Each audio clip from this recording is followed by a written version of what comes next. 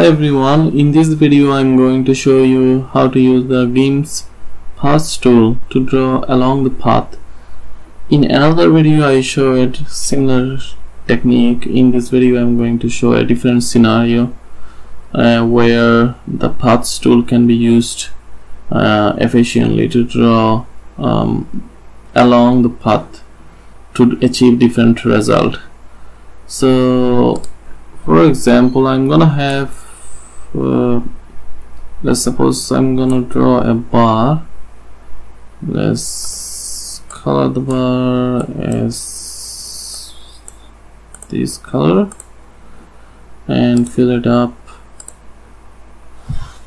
with, you can have any color. Let's fill it up with background.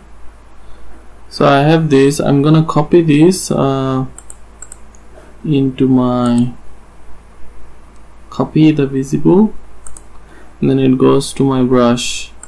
So now my brush becomes that, now my paintbrush. Select none. So now let's remove this and then now using the paintbrush, as you can see, I can use that as my paintbrush now, the one which just copied and became my paintbrush tool. Now what I can do as I move my drawing, it's not following the contour of the drawing. So what I have to do here, to apply the dynamics to the brush. Let's say tilt angle, track direction. Now it follows the direction of the brushing, which is quite good, and that's what I want for my path tool. Let's use the remove. Now let's draw a, so essentially I don't need to use path tool to achieve the same result. Okay, I'm gonna create a path from a circle selection. So let's create a circle, and then I'm going to the paths, and then new path, selection to path. It creates a new path from the selection. So now I can show the path. This is my path, and select the path tool, and as you can see, there's my path. I just created a new path from the selection, and then similar steps, go stroke path, and then a stroke with paintbrush stroke. I get that kind of drawing. But what I want to achieve for my drawing, here I have dynamics on, track direction, and then I can adjust the size if I want. And then here go to stroke path, and I have to tick this one, emulate track dynamics, brush dynamics, which applies the dynamics from the paintbrush toolbox, and then a stroke. Now I get the result I was suspecting. The brush, the stroke was following the path.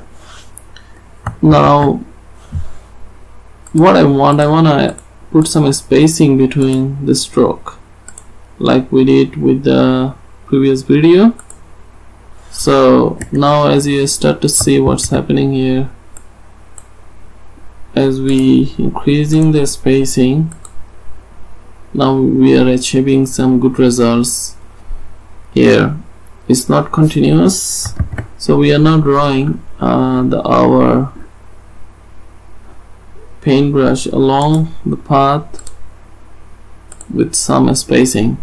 So we can achieve great results with this.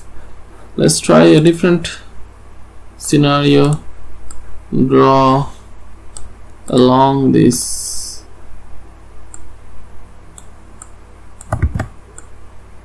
and we're gonna this time draw something else.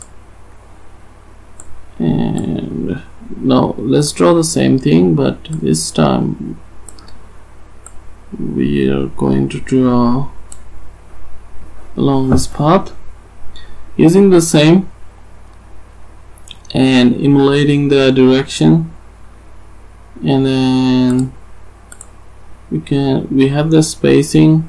Let's draw it in a new layer, create a transparency layer, and then going to the path, the one just we drew, and then stroke path, everything same. Great, but let's select a different color for this one, green.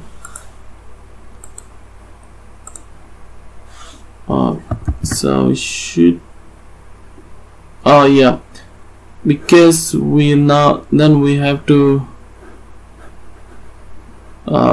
the color would not be applied, so we have to create a new one. Let's create a new one and copy it to the brush.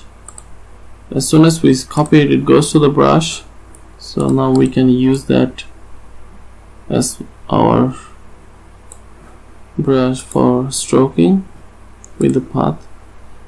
Stroke, now we get this nice drawing along the path. Let's apply some blending here. Mode is dissolve, color erase, merge.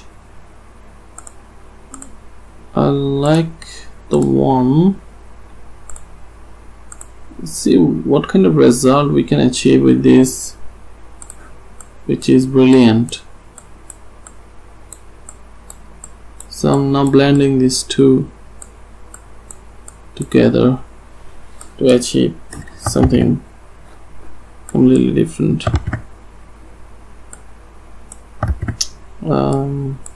Should be able to move only this one, and yeah, that's what I want. Okay, so that's all for this video. Thanks very much